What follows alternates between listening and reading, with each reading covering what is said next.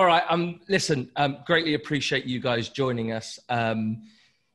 This morning, as I said, I think we've got in excess of 100 years worth of end user computing experience on this call. And you all work for either a Citrix, VMware, VDI, desktop as a service, IGEL, value-added partner reseller, either in Belgium, the UK, or up in the Nordics. And I know that all of your organizations are very highly respected, as I know that all of you on this call are very highly respected and well known in the industry. So I thank you for joining this morning's panel.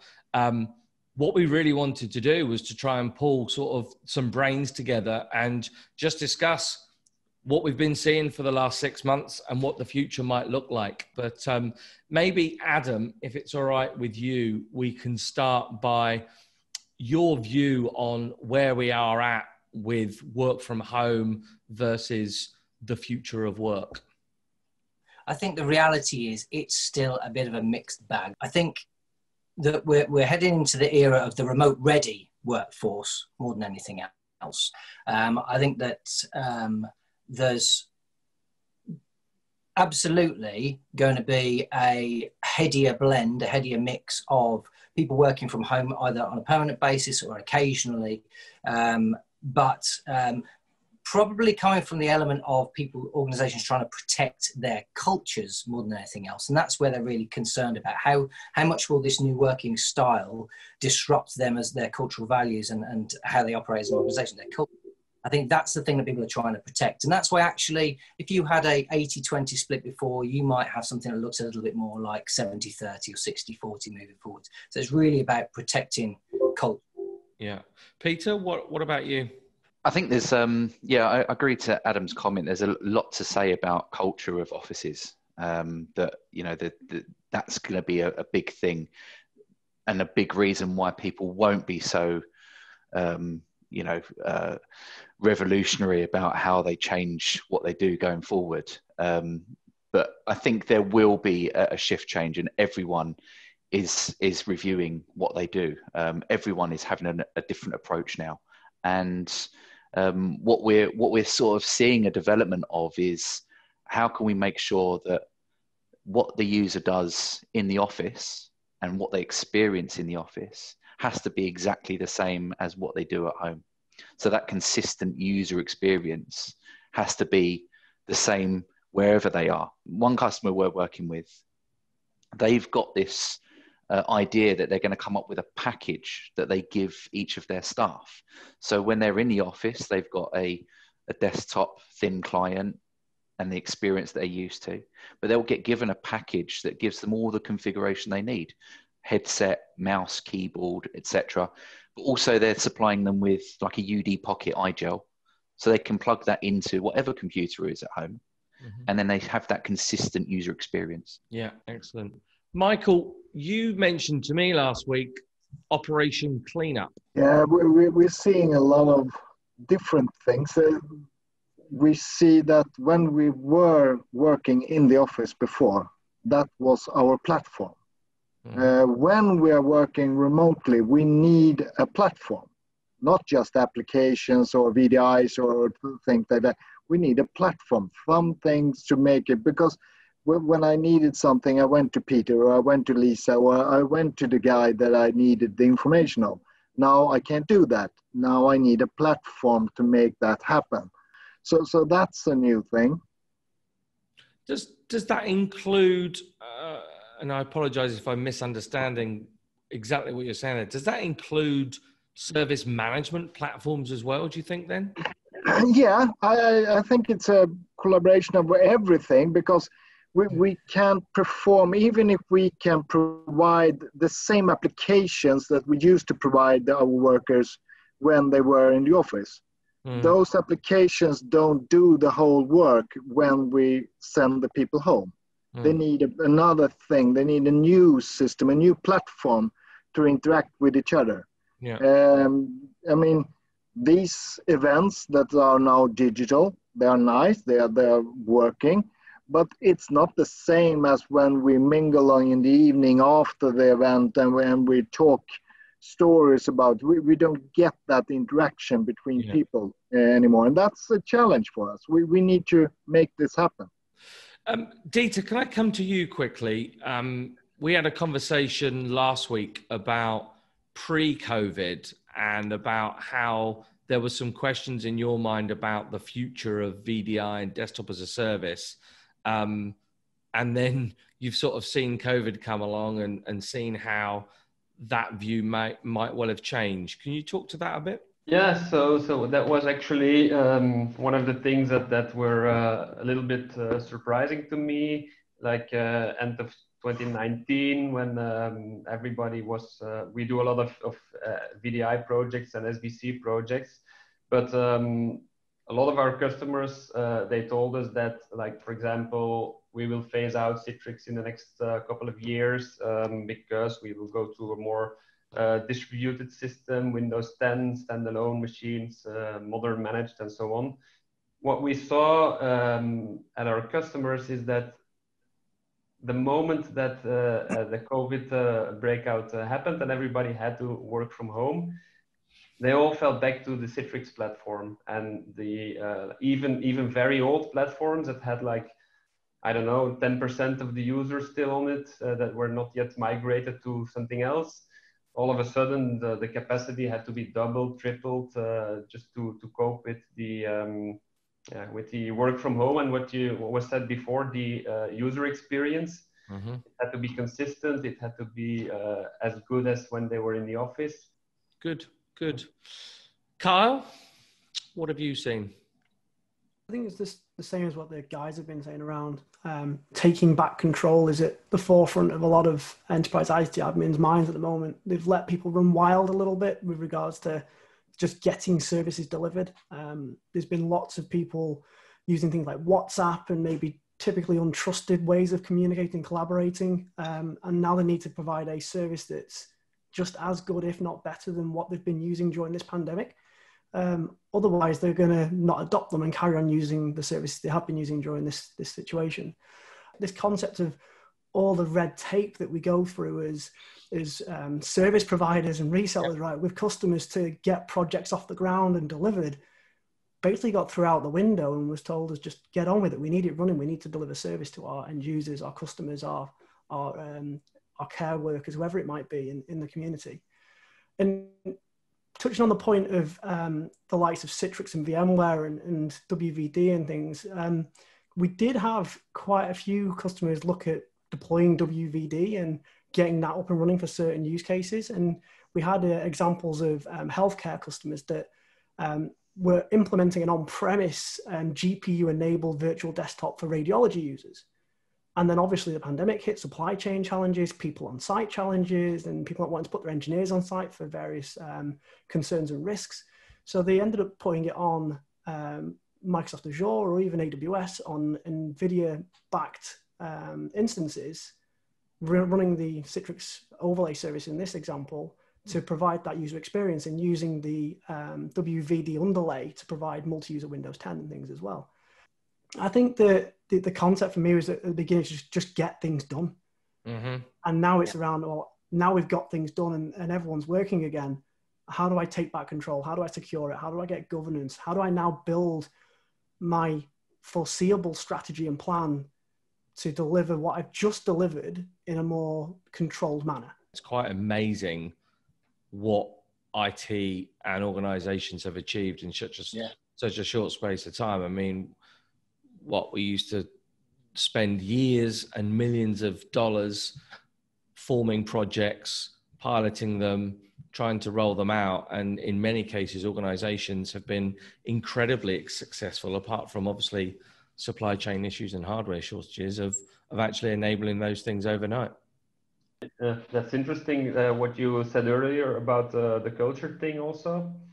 So there was more like before COVID, there was more like tendency to work from home more than the allowed time, while now we see that everybody is forced to work from home. People are really asking to go back to the office, not to work, but to see each other again and to hang around and to have the social contact with each other. And even in our company, we also have people that are living in a small apartment that they go crazy because they sit by themselves at home, and they need that human contact. And that's besides the technology, that's one of the most important things, I think.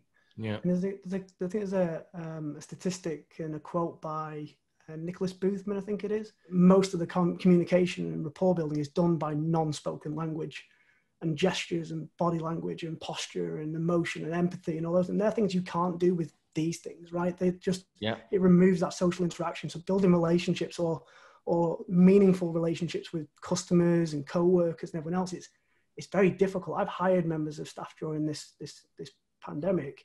And for as much as it's going great and we're all doing well, it's not the same as meeting face to face and getting them on board and bringing them on the journey for us working for CDW. You know, I think at this particular moment in time, you can't over communicate. You know, there are. You know, I'm lucky. I'm locked in here with my family most of the time. That's a great thing.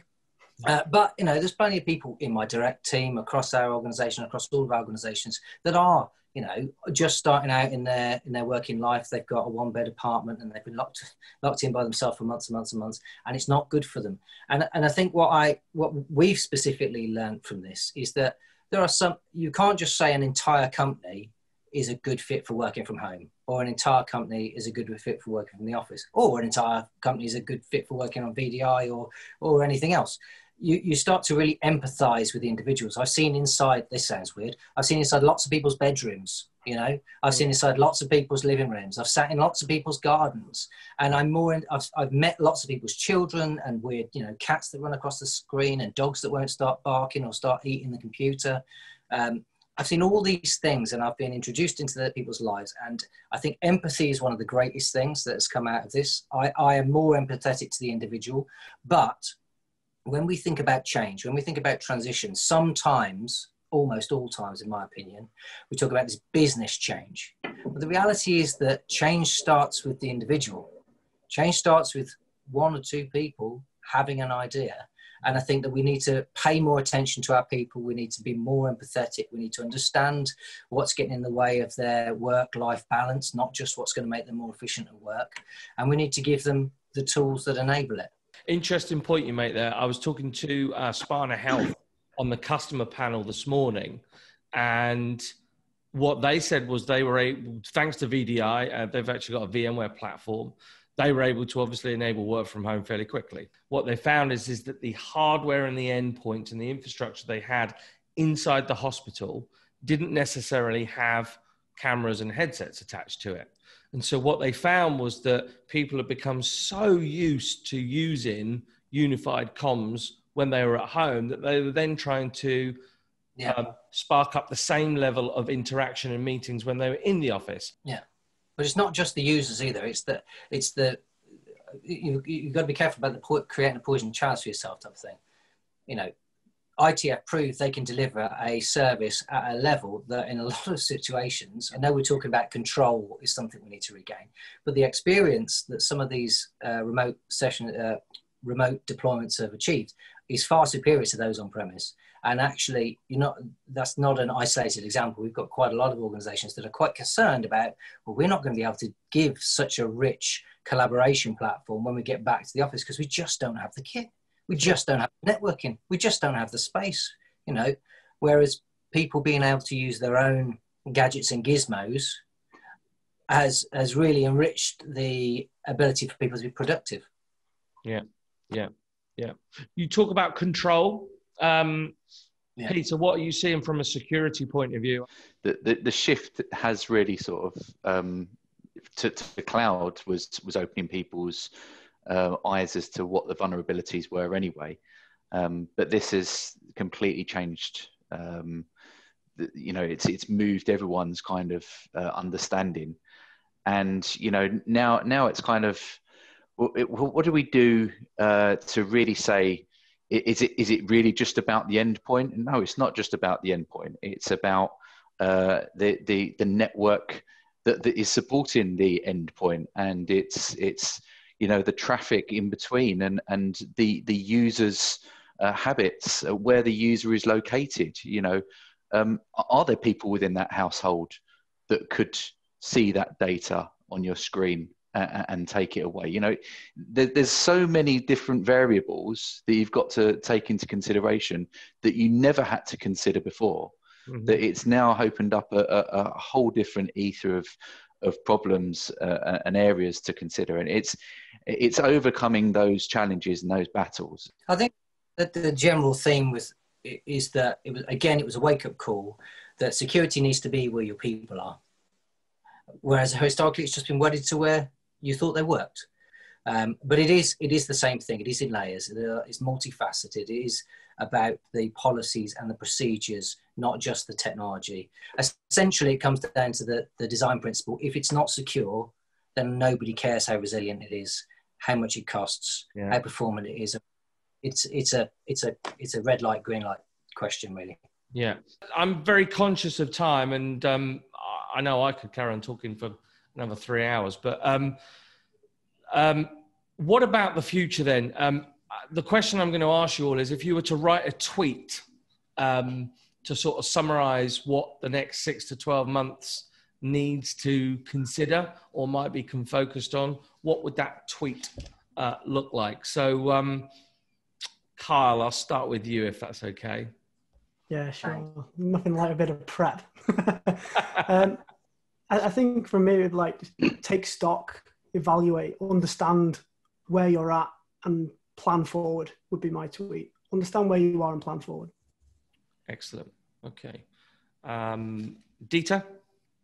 I would say the contextual security thing is look into security technologies that can be enabled across all platforms and not really on a single vendor, and use that to secure all your workspaces and not case by case.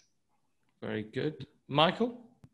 We need to see how people really add value to their businesses, regardless of what and when, and then add technology to that, and understand that processes has been changed with the new normal. Interesting. Okay. Adam? I think the next 12 months we'll see this concept of the remote ready workforce really bed in, i.e. you will plan for it whether you think your individuals are going to work remotely or not.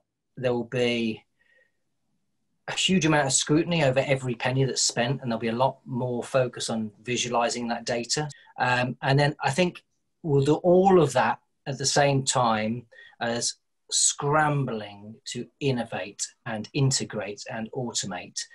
Peter? I heard a really good quote from Baskaya from Dell, who said, you shouldn't ever talk about strategy if your operations aren't working, and don't talk about operations if your strategy isn't working. And I think that's very relevant, because actually, you know, they've got to be combined, what your strategy and what your operational focus in. But actually, I'd say my tweet would be all around not focusing on operations, and really come into what your core value of your business is about.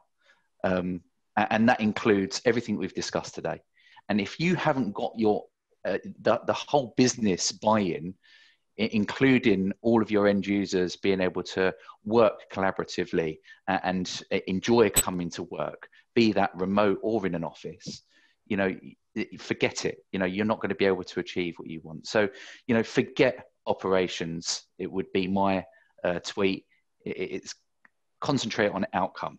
Yeah. Yeah. Excellent. Gentlemen, I have thoroughly enjoyed today's conversation. I know we've overrun somewhat, and I know many of the people that are watching this will probably have a whole host of additional questions and topics they would love to get your inputs on. But obviously, you know, whether it's Dieter at Nimble, Carl at CDW, Michael at Atea, Adam at Softcat, or Peter at Bytes, you can get hold. I'm sure any of these chaps would welcome the ability to continue these conversations onwards. Thank you all very much for taking the time to talk to me before this panel and during this panel. Thanks for attending Digital Disrupt in EMEA. Long may our working relationships continue. I've known quite a few of you now for many, many years. And I hold all of you in very, very high regard. So I thank you for your time.